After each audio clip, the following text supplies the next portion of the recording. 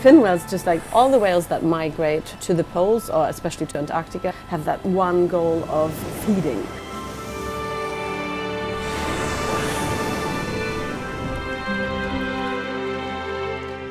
The Antarctic ecosystem hosts large amounts of prey that you wouldn't find anywhere else in the world.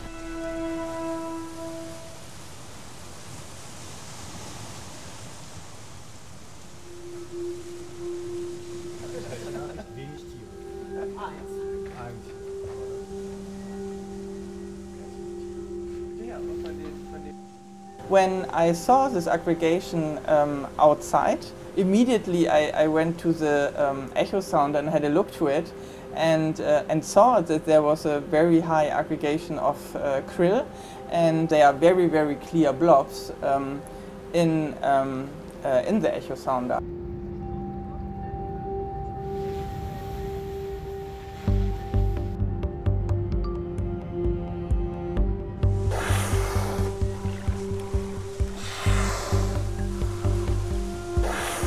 So I really think that's very special that we had the opportunity to film these aggregating fin whales and at the same time have the EK60 mapping the krill. Because to my knowledge, first of all, not a fin whale aggregation in the Antarctic has been filmed, and we don't have any information on prey. So I think it really is a first time. These animals we saw in this aggregation pushed the krill up. And you really can see this, that they are pushed up from the bottom. Then we see here on the video how they are feeding on this. This is a very interesting mechanism.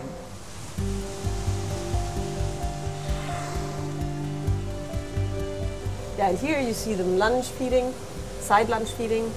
And here you can see how fast they open their mouth, accelerating their speed just before they open their mouth.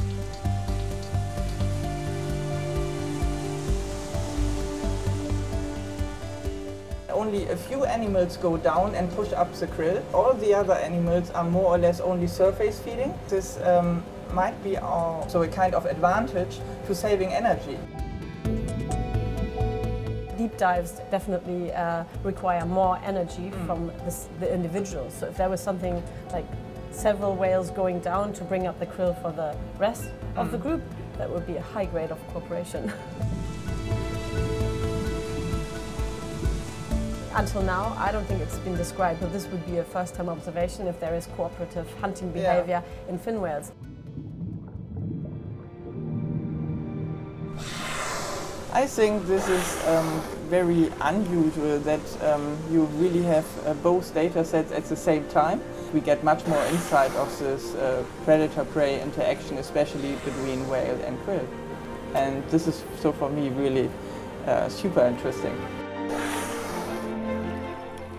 We're very lucky to have that footage. Maybe we've witnessed something that has not been witnessed before.